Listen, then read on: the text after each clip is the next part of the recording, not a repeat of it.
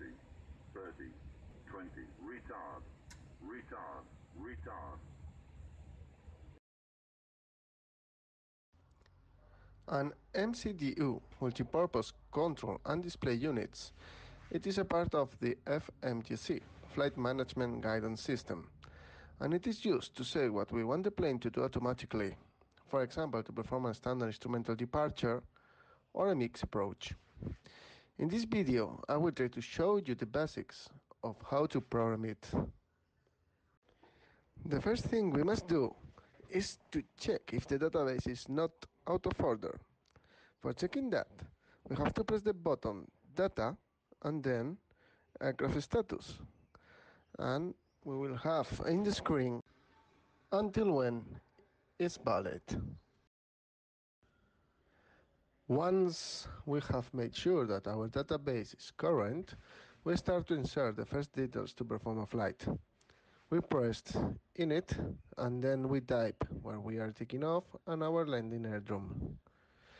In this case, from Palma to Barcelona. And then press our first right button. We must fill all the orange squares and press the button next to them. Our alternate today will be Reus. Actually, I have written a really good article about flight planning, which is talking about how to decide a good alternate. I will put it in the description of the video just in the case you want to learn more about it.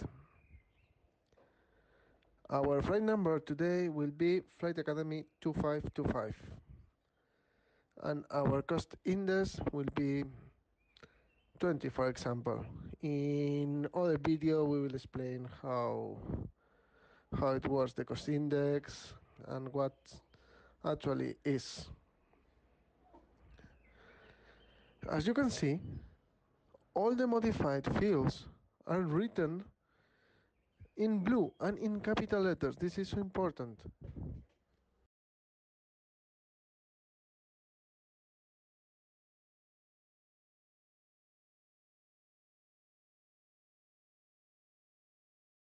Once we have finished with the screen init, we press the right arrow and fill the screen init B. And now we have to fill all the orange squares.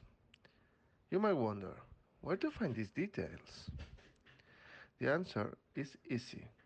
All these details are in the load sheet. In the load sheet, we can find the zero fuel CG and zero fuel weight, and the block fuel, and also our takeoff weight, Tango Oscar Whiskey, and the landing weight, Lima Whiskey.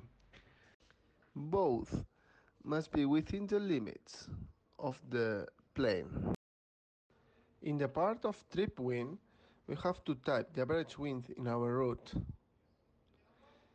This data we can find it in the flight plan. And remember, if you type plus, means headwind, and if you type a minus, it's tailwind. In the left side of the screen, we can find the fuel predictions. Them will change when we modify the route. It is important to compare the trip fuel of the MCDU with the trip fuel that we can find in the flight plan. If they are not the same, we have made a mistake programming the route. But how we program the route? First, we have to press the button Flight Plan. Then, we have to press the first button of our left and choose the runway we are departing. Afterwards, we have to find our SID Sport 2 Alpha and then press Insert.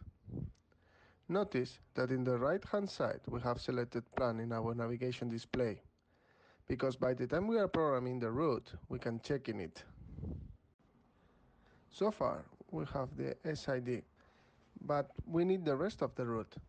For completing it, we must press the button next to the last point of our SID. It is called lateral revision. In this screen, we have some functions that we will explain in other videos. But now, we have to press Airways to insert our way. This info, we can find it in a flight plan. Of course, if you want to know more about it, You can read my article, which is called "Which is the best way to reach the destination?" I will leave it in the description of the video. Now, the aircraft already knows where to go, but it still doesn't know which arrival must follow. For selecting an arrival, we select the key next to the landing airdrome. Then we press Arrival and select an star. This info is in our flight plan, but it is for the planning stage of the flight. In the ATIS, we can get the runway, and the ATC air traffic controller will clear us for a specific star. Today, our star will be Nepal 1 Whiskey, and our transition will be Rulos 1 Whiskey. After selecting an star, or SID, or a route, it's very important to check it, just to know if we have done it properly. For checking it, it's important to put the navigation display on the plan and then press the up arrow and scroll and see how it looks like the route. Next step is to press the key RadNav, and then we will see the page of RadNav, radio navigation, which includes the selection of two VORs with its course, ILS frequency, and one ADF. Just remember, all what is in blue is possible to change it or modify it. I'm going to explain the key for prediction. We will show, as its name says, field predictions. Is useful, for example, when we join a holding. Now is the turn of the secondary flight plan. This part has the same functions as the primary flight plan. It is used as a backup to program another approach or an engine out SID. This one is an example of engine out SID, which consists on a runway heading. Backax is in the runway heading, and then a discontinuity that makes the plane to revert to heading mode. Then we do a lateral revision and press the key next to the new destination, and we select the airport that we have departed from. Be aware, we can land in the chosen airport. Afterwards, we must select our arrival.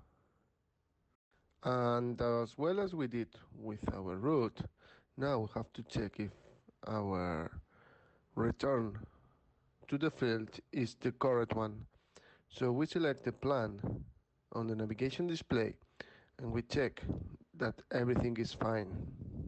Once we finish with the secondary flight plan, it is time to start with the performance screen. So we press the performance key and calculate the takeoff speeds and the flex takeoff. All this info is in the performance charts. If you want to know more about it, you can read the articles of flightacademy.info in the performance section. It will be written in the description of the video.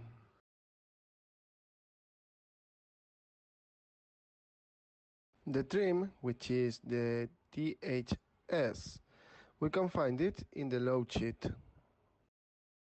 In the bottom, at the left corner of the MCDU, you can find a letters THRRED, which means thrust reduction altitude. It is the altitude which we will receive an indication to reduce the thrust. Next to it, there is an ACC, which is the acceleration altitude. It's the altitude which the climb phase is triggered. So, in this part of the flight, we will try to increase our speed to select flag 0 and reach our climbing speed. Next to them, there is ANGOUTACC. It is the engine out acceleration. It's the same concept as before, but just with one engine. For finishing the MCDU preparation before takeoff, we will explain the key progress. There, we can find our selected cruise level, the optimum and the maximum flight level that we can reach. Just under it, we have the predictive GPS, which shows the straight distance to the point we have selected and the bearing to go to it. Under it, we have a message, GPS primary, which means that the accuracy for our navigation is good enough. That's all for today. I hope you have enjoyed this video, and since now you know how to program an MCDU of an Airbus 320. We are in YouTube, Facebook, or even in our webpage, flightacademy.info. Enjoy your flights and follow us!